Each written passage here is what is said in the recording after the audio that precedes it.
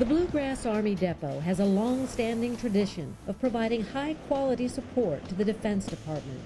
A big part of the mission involves the receiving, inspecting, storing, and shipping of conventional munitions.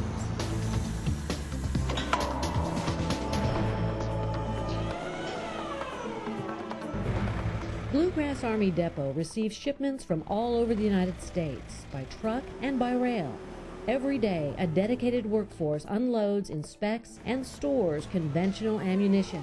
And when it's needed, it gets to the warfighter on time, every time. My job internally is to make sure that we get this out in a timely manner, because we don't want some guy over at a bunker saying, look, I need some 50 cal, where's it at? We want to make sure it gets there in a timely manner, and it's safe. In basic terms, I'll be making sure I got the right ammunition to the warfighter when he goes over and opens up that box. I want to make sure it's there on time and it's good stuff, because that's what we're here for.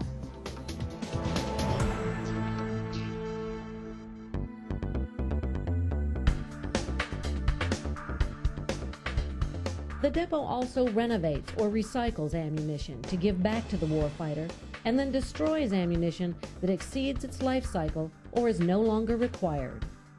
We have capabilities to renovate basically anything. The 105s, we're replacing the propellant and the primers because somewhere along the line somebody's determined that the stability may be a suspect, or they've been exposed to excessive temperatures. We do inspection jobs, we do cleaning jobs, any type of maintenance. Ammo renovation is taking around that for whatever reason, whether it be age or whether it's been exposed to something that may affect the way it's used, and correcting that to make it an effective, workable munition for the warfighter.